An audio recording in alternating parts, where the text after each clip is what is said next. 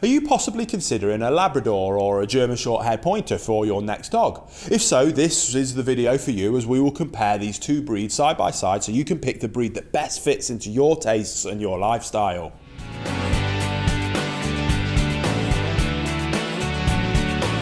Welcome back to the Fenrir Labrador Show. If this is your first time here, my name's Will. I'm a canine behaviourist. I'm the founder here at FenrirCanineLeaders.com. This channel is dedicated to you learning everything you could ever want to know about the Labrador. So if you love them as much as we do, start by hitting that subscribe button and turn on the notification bell and you'll never miss a future Labrador video. So then, let's dive into today's video and we'll start off with breaking down the appearance of these two breeds. Now, being one of the most popular breeds in the world, the Lab has a reasonably familiar appearance.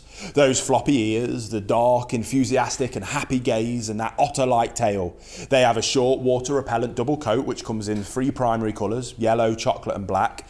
And this breed is of medium size and can be up to 24.5 inches tall and weigh up to 80 pounds. Now, the German Shorthaired Pointer shares some features with the Lab, as they are both hunting dogs. The floppy ears for one. The GSP's short coat comes in various colours, such as solids, patched, roan patterns being the most popular. However, the tail of this breed is traditionally docked. However, some countries have outlawed that practice, like here in the UK. So a long-tailed German Shorthaired Pointer is becoming a more common sight. This breed is slightly more lean in comparison to the Lab, though they are fairly similar in size, and the German Shorthaired Pointer can get up to around 25 inches tall and weigh up to around 80 pounds. Now, both the Lab and German Shorthaired Pointers are working breeds and have a high demand for exercise and mental stimulation. Without it, they can become incredibly destructive. This can be a challenge for the aspiring Lab or GSP owner, as fully draining their massive reserves of energy can be quite the challenge. Even if you can wear them down enough to settle them down, they will be raring to go as soon as you say the word.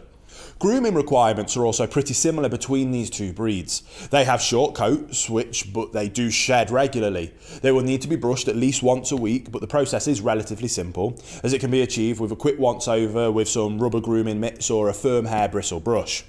The Lab and the GSP also share a similar life expectancy of 10 to 12 years. There are some health concerns in both breeds, though. Neither has a large population strongly affected by genetic issues.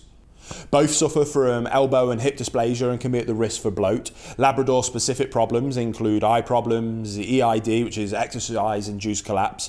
For the German Shorthaired Pointer, heart issues, eye problems and cone degeneration, which can lead to day blindness, are the main concerns.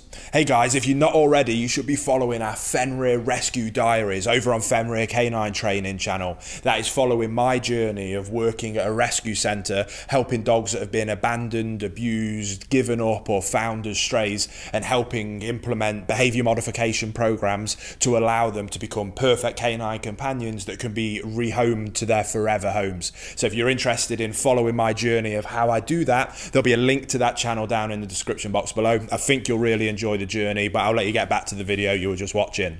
Now, as we move forward with the rest of the video, we're going to be comparing these two breeds, but we have to be under the assumption that they have both been given proper socialisation and training from a young age, and that they are a really good representation of their disposition and temperament for their breed standards. That way we can make a fair comparison of the two.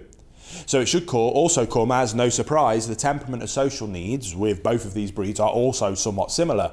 The Lab is more friendly and outgoing, where the GSP can be a little more cautious towards strangers at first, and they make good alert dogs.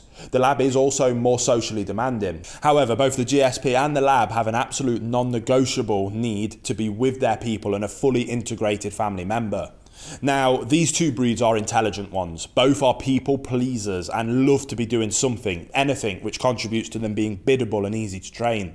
Turning your training routines into a type of game can help the Labrador or the GSP stay more engaged, and it will also help get more out of that insatiable energy so that they will better relax and be calm in the home. So there we go. I hope you enjoyed that quick breakdown of these two fascinating and glorious hunting breeds that are becoming incredibly popular family companions as well. If you enjoyed it, please hit that subscribe button and turn on that notification bell if you haven't already, and I can see you on the next episode of the Fenrir Labrador Show.